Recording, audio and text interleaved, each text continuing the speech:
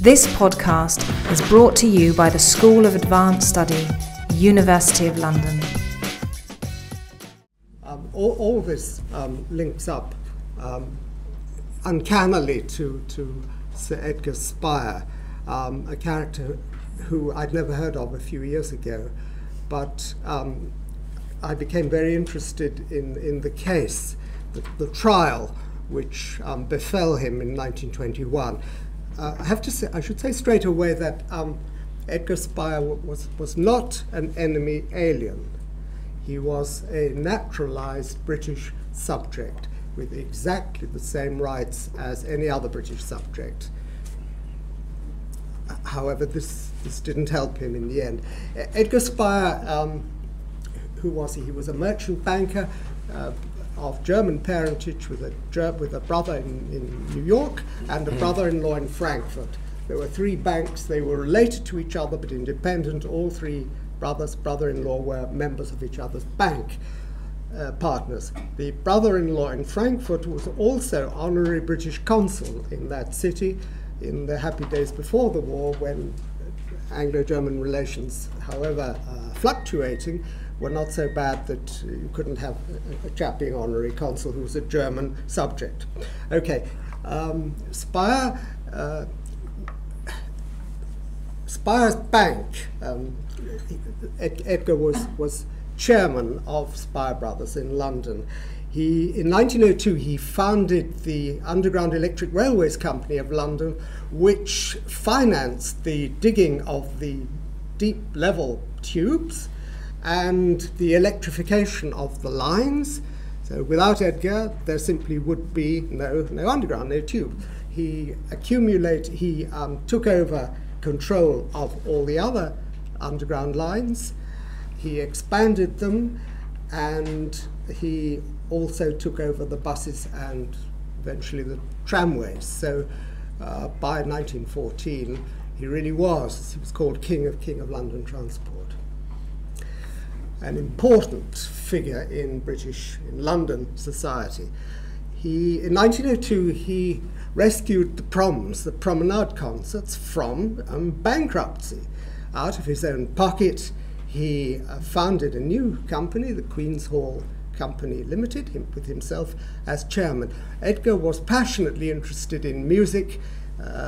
He was friends with numerous well-known composers and musicians of the day: Elgar, Grieg, Richard Strauss, Percy Grainger, Debussy and others, and of course was very much a friend of Henry Wood. I mean, Edgar was the patron of Henry Wood, and together they decided what was going to be on the programmes, and Edgar wanted to make of the Proms the equivalent of a German musical institution. Before that, it was a bit of a sort of vaudeville, bit of light music, some serious pieces thrown in, but Edgar said this has to be serious, classical, but modern music, up-to-date music, for the public at a price that they can afford. And he personally subsidized the Proms from 1902 to 1914, when he was kicked out of his own pocket. He co-founded and patronized the Whitechapel Art Gallery. He was a notable philanthropist. He gave money to the Edward VII Hospital, to the Poplar Hospital. He rescued a penny bank that went bust and reimbursed all the poor local folk who'd put their sixpence a week into this bank in Suffolk. He helped to finance both of Captain Scott's expeditions, and on the failure of the last one, he helped to raise funds for the dependents and for what later became the Scott Memorial Research Institute in the University of Cambridge.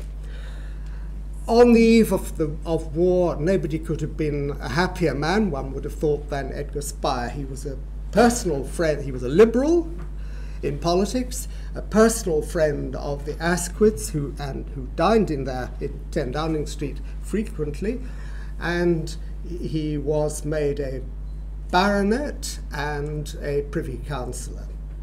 So all this comes to a sudden end after the 4th of August 1914, when Edgar Speyer falls very rapidly from favour. Very rapidly, within a fortnight of the declaration of war, there's a letter in the Times demanding that Edward stand down immediately from anything to do with the proms. He's accused of being a German, which he was, one of those people who, with bought honours, purchased honours, yes, who, with control over our transport system, very dangerous in time of war. Incidentally, the Metropolitan Police were sent down with flashlights to look down the tunnels to see if there weren't any spies or gunpowder being, Guy Fawkes, that kind of thing, because all of these the lines were under the control of Edgar Speyer. It didn't help having the name Speyer, and still less did it help that his telegraphic address was Spy, London. He had a country house, seaside house, overlooking the sea at Overstrand on the east coast. And we've heard about the denunciations to the police. There were many such from locals both there and at his mansion in Grosvenor Street in Mayfair in London. And people were saying they've got wireless there, and on the seaside that cars are turning up in the middle of the night with glaring headlights out to sea, which may well have been true. Anyway, because of the ships going down, the Aboukir and the Cressy and the Hogue going down in September 1914, and later the German bombardment of Great Yarmouth, the locals said, look, it's perfectly obvious, the Royal Navy, we are betrayed. And the betrayer is this man here with a house overlooking the sea. Further credence was given to this idea by the suggestion that Edgar and his wife were dining far too frequently with the Prime Minister, and that on one occasion Asquith, whether from too much drinking or whatever, had let slip the position of the British fleet, and that was why the fleet was nowhere to be seen. So there was a certain fatal plausibility about these rumours, which did for Edgar. Now, I said he wasn't an enemy alien, he was a naturalised British citizen, but a campaign was begun by certain politicians on the right wing of the extreme right wing of the Conservative Party, and by the press, primarily the Northcliffe press and also the Morning Post, to say, look, at the end of the day, what's the difference? Is there really a difference between an enemy alien and a naturalised British citizenship of German parentage with a brother in New York and a brother-in-law in Frankfurt? What they said was these people like Speyer, ought to be interned before anybody else, as much as, or like any enemy alien, because they said blood is thicker than water and so on, and his connections are far too dangerous to this country. The press campaign against him was of a vitriol that makes your hair stand on end even today, what became clear to me is this, that of all the people who were the target of anti-German suspicion and prejudice and hatred during the First World War, Speyer, whose name, as I said, I never heard of, came top of the list. But you may say, well, that's rubbish, because what about Battenberg, Prince Louis? Yes, that's another story. What about Haldane, the pro-German? That's another story. By 1918, both people like Battenberg and Sir Ernest Cassel, they had been vindicated. They were back in favour again. You remember that the king immediately disapproved of Battenberg being treated like that, and made him, gave him the Order of Merit. No, sorry, made him a Privy Councillor to show what he, the king, thought about it. The king himself said, look, I'm a German, my family's German, my wife's German, so intern me if you want. That was his attitude. Right, so Edgar is the prime target of anti-German prejudice, and this is reflected in the legislation which comes about in 1918, the British Nationality and Status of Aliens Act. This was intended to deprive people who had certificates of naturalization of their British citizenship. Before that, it was legally, it was impossible to do that. Under that act, in 1918, it became possible to do it. This also chimed in with Lloyd George's electoral campaign of the coupon election of December 1918. Everybody remembers the slogans "Hang the Kaiser" and "Make Germany Pay," but it's not quite so well known that the third slogan was "Get rid of the enemy alien." So Speyer was very much top of the list, and the legislation was very much framed with him in mind. Yes, they said there are heaps of others, but he is the most outstanding candidate. This is in 1918. In 1921, 3 years after the war, under that legislation, a tribunal of inquiry is set up to look into the cases of people who've got naturalization, to see whether it was conducive to the public good. Those are the words of the Act, and they still are, as a matter of fact. That's the criterion which the Home Secretary uses when she's considering whether somebody should be deported or not.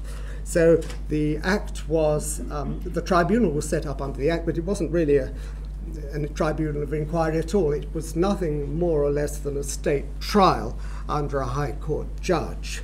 And after 11 days of inquisition, of trial, the tribunal recommended to the Home Secretary, found that Sir Edgar Speyer has been disloyal to the Crown in word and in deed, that he has